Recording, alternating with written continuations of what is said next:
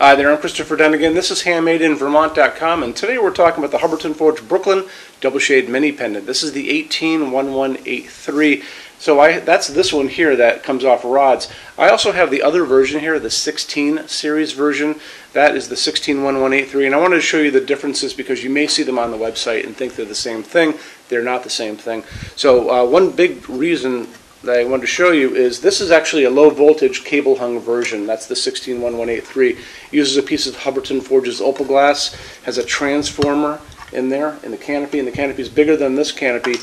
You should go on our site and you should watch the video on this so you get a chance to review both the differences in these. So and this is also 6 inches in diameter, while this one is coming in at 9.4. So they're definitely different, and they're definitely a different size right off the bat. So check that out.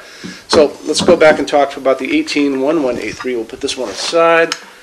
So this guy is rod hung, and a couple other things about it. So check it out. So you're going to have a pull-down menu where it says choose your finish, and when you're talking about the fixture, you're going to be talking about the socket setup, this outer shade, the pipes going up, and the canopy on the ceiling. So that's going to be the fixture. The accent is going to be this shade right here, so just something you should know.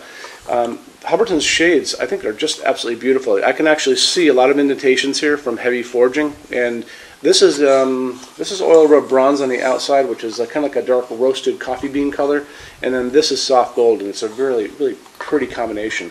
So a couple other things. This is going to be using a light bulb. So a lot of people think this is actually a piece of Hubbardton forged glass, but it's not. So this is a G40 bulb.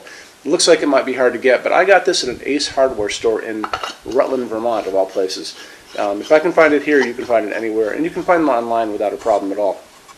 So let's keep going with this and talk about a couple other things. Let's talk about overall height, and that's going to be the distance from the bottom of the fixture to the actual ceiling itself. And you're going to have a range. It's going to begin at 10 inches overall height at its shortest, and it's going to max out at 55 inches at its height, and that's going to be for standard product. It's going to ship with 70 inches of wire. You're going to be getting a series of these pipes, and how Hubbardton Forge does this one is interconnected pipes. So they just screw together like that. You're going to be getting 2 of the 12-inch, 1 of the 6-inch, and 1 of the 3-inch, and a bunch of little connectors. And you really just put them together. And there's a chart on the page for this down there in the corner. It's going to show you all of the fixed heights from the ceiling to the bottom of the fixture you can attain and which pipe combinations you use to get to those numbers. So check that out if you can. A couple other things. Why don't we talk about, let's see, we talked about the number of pipes, and let's talk about how to put this together. So the best way to do it is to look at the installations instructions now, so you get a kind of an overview of this, plus some good drawings that you could check out too. So on that side of the screen, midway down, if you're on the page for this on Handmade in Vermont, there's a link that says click here for installations instructions PDF. So open that up for me.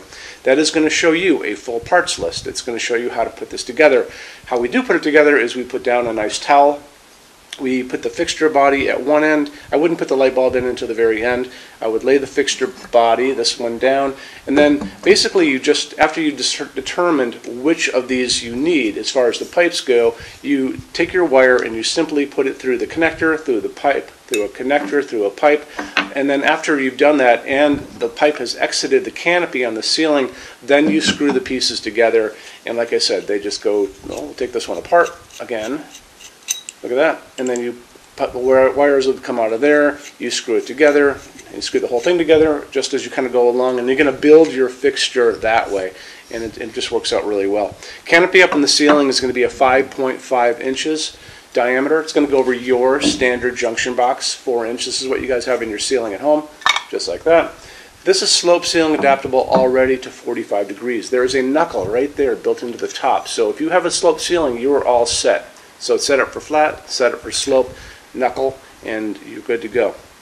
Let's talk about the bulb really quick. So I said I got this at a Ace hardware store in Vermont. This is a G40 bulb, and the one I got was a Westinghouse 100 watt incandescent. They didn't have any LEDs there, but I think this was a very pretty bulb on its own. And I noticed when I went online to look at these bulbs, G40, I found them at Home Depot and Lowe's and all these other places, and Ace Hardware online. But you can get them on Amazon if you wanted to as well. They're not hard to find, and there's all kinds of different variations on them. This is going to be using a medium base socket, so it's just a regular E26 socket. And you know, there's other types of these bulbs. This is a smaller one. This is a 26. And you could use a clear bulb with these filaments inside here too, and they just screw in very easy. There's nothing magical about it. And I'm kind of thinking the white bulb is the way to go on this, but it's really up to you. You can experiment because light bulbs do not cost a lot of money. Your max for an incandescent bulb is going to be 100 watts. If you want to go LED, there's no max because they really don't generate much heat at all. But the max is going to be this bulb, which is a G40, because this is really the size of the bulb that fits in this. And this G40 bulb is the design preference from Hubbardton Forge. So just FYI. Okay, so when we get into LEDs, I always talk about the color of the light coming out of them. So if you're shopping for a G40 LED bulb someplace in the world, doesn't matter if it's online or in a store, just make sure a couple things. You zero in on the color temperature. 2700 Kelvin is going to be like the setting sun. That's going to be the kind of light that comes out of a halogen bulb. That's going to be very yellow, 2700 K. Way on the other side of that is called daylight. Daylight sounds warm, but it's not warm. It's like a overcast day. That's that bluish white light. It's also the kind of light that would be like a hospital waiting room light. And that's going to be 4,000, 5,000 Kelvin on the Kelvin scale. What we like to use in our showroom is called warm white. And warm white is going to be the light that's coming down on me right now from these bulbs. These are LEDs. These are 3,000 Kelvin warm white light bulbs, and we like to use that. I would also say if you're going to do this, you might as well put them on a dimmer. So make sure you buy a dimmable LED if you're going to be doing that. Tell your installer that you're going to be using dimmable LEDs. They need to do that to put the correct dimmer on the wall for you. Let's get into finishes now. If you're on the HandmadeInVermont.com website, look over on this side of the screen. Midway down, you're going to see a tab. It's going to say Finishes Help Guide. Click on that for me. There's going to be a video on there of me talking to you guys about the differences in Hubbardton Forge finishes and how they can look on different types of forging. I'm going to be talking about a chart a little farther down on the page. You'll see it next to me here. It's going to kind of go over the differences between heavy forging and non-heavy forging, and it'll be talked about in that video. So it's really important that you kind of watch the video, use the chart. You can click on that chart on different things. So you can click on dark smoke and a big page will pop up and show you lots of different things in dark smoke. Click on burnished steel or natural iron, it'll do the same thing. But it's really important that you understand how Hubbardton Forge's finishes are kind of divided into translucent and opaque and how they can look on different fixtures. Our showroom in Vermont has we're up to 400 Hubbardton Forge fixtures spread across 2 floors.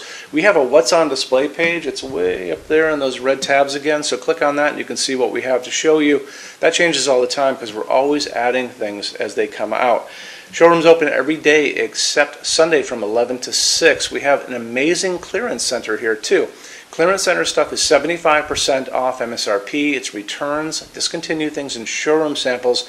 If you were coming to visit us, bring a good-sized vehicle, something like a big SUV or maybe a small truck or something like that, because you might find something in the clearance center that you want to take home, and it's a lot of fun to go through. 75% off MSRP is an amazing bargain, so you should really take advantage of it if you can. Like I said, we're open every day except Sunday from 11 to 6. I'm here every day except Sunday from 10 a.m. to 6 p.m. Eastern Time. You can call us at 802-446-2400 during business hours. You can email us 24 hours a day, 7 days a week, all the time. We love to answer emails.